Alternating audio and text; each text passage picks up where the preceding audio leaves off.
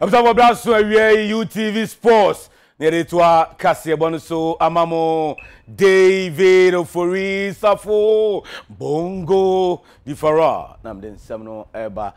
Erasilama that's the way chocolate drink. Do here I also share special ice mineral water, special drinks. Or for pebinum now we special. And we are dressing St. Philip's Enterprise.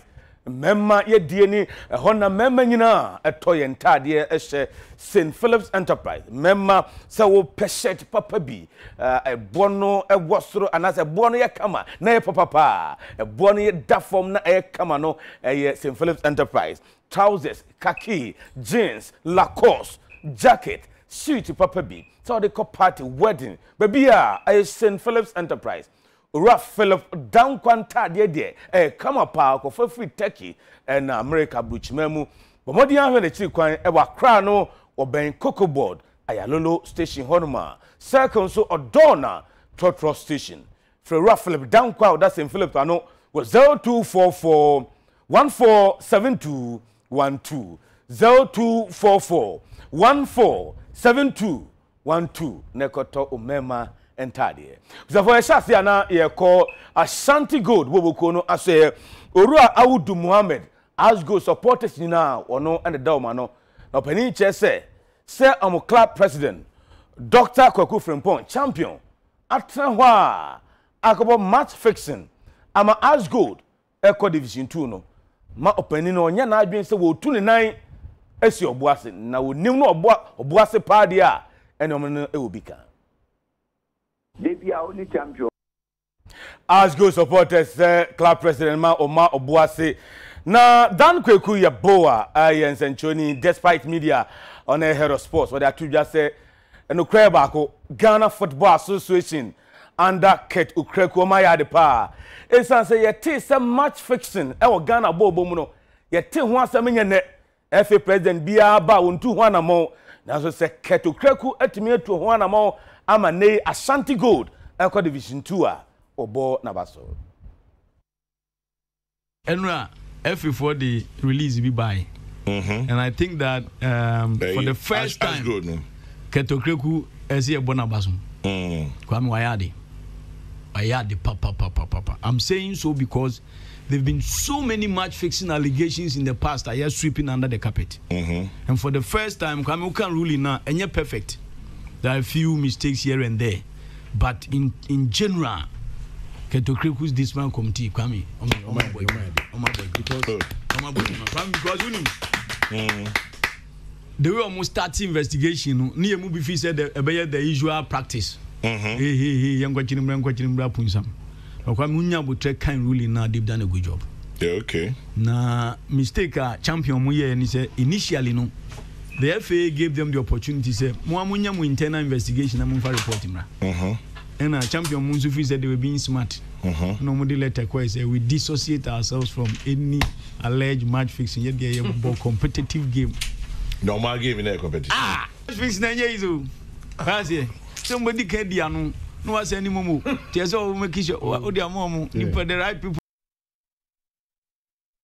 I've observed a studio near Babidi and Komo. Emma African Cup volleyball akensi ebe koso e Tunisia. Now for the first time Ghana yamma team ba kwa qualify amkosi akan e omubi. When first kwa chia defe ye disika na ye ese Thursday ya no mutu and so report e ba che se sika samne ade nkoyie kra. Na team ene Airwork Wings ladies. And oka say me saka captain Juan Mensah and afi coach Danladi Rahman. But if I'm about UTV, so thank you. Na bibia boko de. Yo, ya na mo bi ma no na makasa de ama me. Joanna da ban na ese mutu efri oman mu. E was echina na yetu. Echina brand dey.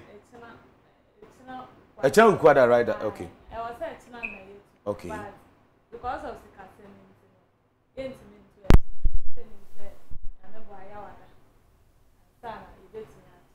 okay. Na ya can say ben na mokwa kwesi akan wo hu.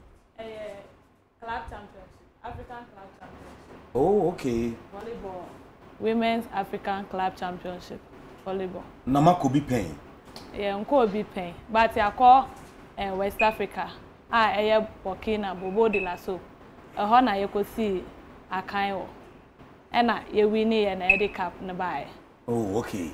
Yo, coach, Danladi, fire famu, mu team no performance, et is saying na mu fa kwan be so na mu qualifier any mu African Cup. My chi is not really good.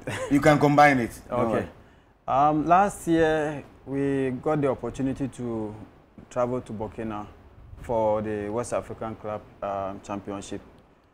A lot of people said we weren't going to make it, but we surprised the critics. Okay.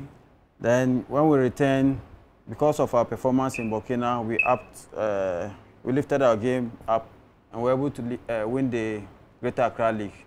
Okay. Which has given us the opportunity to represent Ghana in the women's division in the African Club Championship. Okay. So we decided to represent the country because this is the first time ever a civilian women's team winning the Greater Accra League. Okay. Yeah, so we want to continue setting the record by going to Africa and winning the trophy, inshallah. Mukwaji trophy no Africa ba. Inshallah. Na minim date be na competition no shase na date be na be kona wie minim say Tunisia na be host, right? Yes, okay. The date be na shase competition here from 19th to 1st June. 19th May to 1st June. So we're supposed to leave Ghana tomorrow on the 18th. But as we are speaking right now, we haven't gotten all the financial support to move. That's why we are around. And now 17th, yes. 19th, and a chassis. And Joan, more how the same problem. The Your problem na yesika semi. Your person omombe boye na yetimeko. Say na omosi boa footballers emano. Your person omoba na omonso omontimi be boye na yetimeko because you see I do sika sem. Enti no omombra na omombe boye na yentimenko. So na say Hazakes ladies emano ko African Cup. You support and for the coach. So far support be aba manya kakra and I say you cry. We are still working on it. We haven't. We wrote a lot of letters to various organizations, including the Ministry for Youth and Sports, and then the Sports Authority, and other companies. They promised something, but as we are speaking, we haven't heard from them yet. So we are making a follow-up on that. Joan Mensah, news editor, you know. Said the Okamuya the volleyball magic the whole Greater Accra, West Africa, Makwaji, now some Africa, no more support, more players, no I'm feeling it to say they will be bad. I've been bored here at the Biba Pa because say Timmy Ako, West Africa, na Timmy Ako, Jacob Aba. Na ye home wa ye boy and Huankasa make can say ano ye country ye training seriously. Say yebeko Africa na yakwa akwaji cap na ba na se emwa na mba ebe high pa ebe high adwen pa na camp no makwhye ba bia mo ko special camp na sesen da bi sesi ade sikasem no enhye da ni honum enti obia ye ni camping oh motifie na moko mpa cho se Tunisia wada kra ne Ghana wada difference se sabe nka mo Tunisia kra de dada coach obi pese obo a obey that contact him numbers be na so free our team manager is there. I think we'll have to leave the team manager's number. Okay. Which is 0555 312377. Repeat it, please. 0555 312377. Okay, ntia for we dey ya brand call, but the one one say yenwam ya hu mu ha say coach and a player ni Airwork Wings a volleyball team na the whole Greater Accra boy mu na fire and ko gira Ghana na mu West Africa e hon so ko makofa e so mo ko the whole Africa na e chase e chinechi ya but sikasem ntimo ntimi nko Tommy had said, dear FIUT, so to Ghana and Penfoin and say, Mumwam, Sikasema for Numutiminko. Now, numbers are young from Nayam Womani, 0555 312377 0555 312377. For Ghana for Munye Yanumwa. Yanuma, your mom, Memma Ball and Kia bomb the dada. The Sayamwa mano, no Musunko Tigana, Yanim Ewo Africa, volleyball against Inumu. Madam was say, Joan Mensah, a captain at the Ewak Wings, and a Danladi, a Raman, and so I'm head coach. Madam was a P, Semunya Bre, a buyer.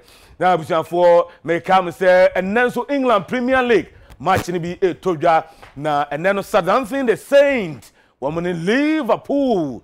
You will never walk alone. They share so 6:45, and I start giving you Toja. And Arsenal, the Ghana strong man, Newcastle full come, you know, and to me, auntie. Then also the Jada good moon seminal, I call Nevi. That's the way chocolate doing here. You so share special ice cream water, special drink, no be, or special. Now, my dressing you call ye a year for a St. Philip's Enterprise.